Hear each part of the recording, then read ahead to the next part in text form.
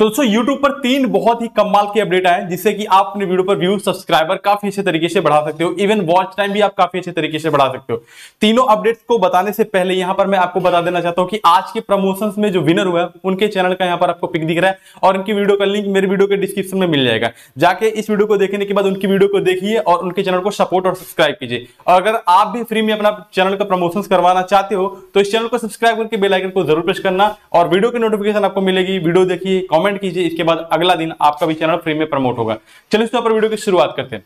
दोस्तों बात करते हैं, जो सबसे पहला अपडेट है वो ये है कि अब से आप अपने YouTube की वीडियो का इंप्रेशंस बढ़ा सकते हो, लेकिन एक अलग तरीके से। आपको जैसे पता है कि YouTube ने पिछले कुछ महीनों में एक अपडेट दिया था कि किसी भी बड़े YouTube चैनल को जिनके मिलियंस में सब्सक्राइबर हैं, 10 मिलियन 12 मिलियन सब्सक्राइबर हैं, उनके चैनल को आप अपने टाइटल में @ लगा करके मेंशन कर सकते हैं। इससे क्या होता है कि YouTube अगर मान लीजिए उनके चैनल को कोई सर्च करता है तो आपकी भी वीडियो उनके चैनल के नीचे या उनकी वीडियो के नीचे आ जाती है। लेकिन दोस्तों अभी यहां पर YouTube ने एक और अपडेट इसमें शामिल कर दिया है कि आप टाइटल में उनका नाम मेंशन कीजिए और डिस्क्रिप्शन में हैशटैग लगाकर उनका चैनल का अगर नाम मेंशन आप करोगे तो जितना उनकी वीडियो पर इंप्रेशंस जाता है उतना आपकी भी वीडियो पर इंप्रेशंस आ सकता है और इससे आपकी वीडियो पर व्यूज काफी अच्छे तरीके से बढ़ सकते हैं। जो कि ये अपडेट बहुत ही ज्यादा अच्छा है। इससे नए यूट्यूबर को ज्यादा अच्छा फायदा मिलेगा क्योंकि उनके वीडियो पर इंप्रेशंस ही नहीं जाता है। तो YouTube जब वीडियो का इंप्रेशंस ही नहीं भेजेगा तो वीडियो पर व्यूज कहां से आएंगे। और ये नए यूट्यूबर की सबसे बड़ी प्रॉब्लम होती है कि व्यूज ना आना। जब व्यूज नहीं आता है क्योंकि इसका मतलब है कि इंप्रेशंस नहीं जाता है,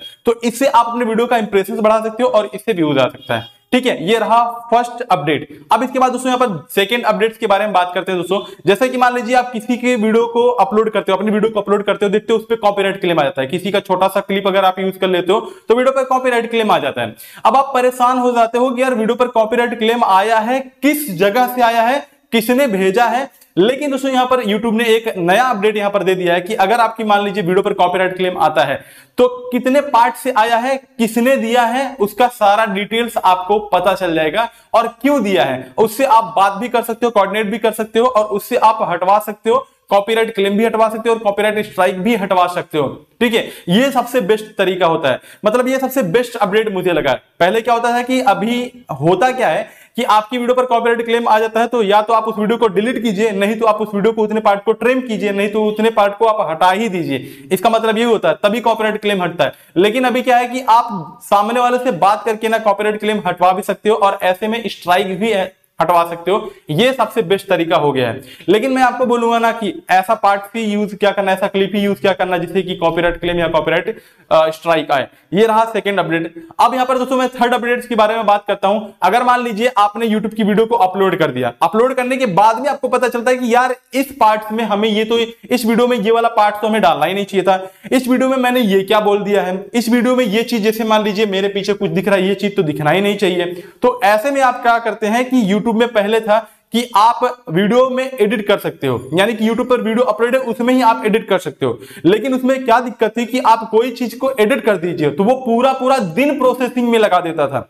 एक बार मैं ऐसे ही जा रहा था कहीं पर, मैं बस में बैठा हुआ था, इसके बाद मैंने अपना YouTube वीडियो अपलोड कर दिया और इसके बाद किसी सब्सक्राइबर ने मुझे कमेंट करके बताया कि सर यहां पर आपने गलती कर दी है। अब इसके बाद मैं उस वीडियो में गया, मोबाइल से एडिट किया, एडिट करके प्रोसेसिंग होने में 6 से 7 घंटे लग गए, तब जाके वो चीज वहां पर ब्लर हो पाया। तब तक बहुत सारे लोगों ने देख लिया और मुझे में ऐसे वीडियो को डिलीट करना पड़ा था। ठीक है, तो अभी क्या है कि आप जैसे ही एडिट करोगे, जिस भी चीज को एडिट करोगे आप YouTube पर जाकर के, वो तुरंत का तुरंत क्या है, वो यहां पर आपका प्रोसेसिंग होकर के वो फिर से मतलब हो जाएगा, सही हो जाएगा।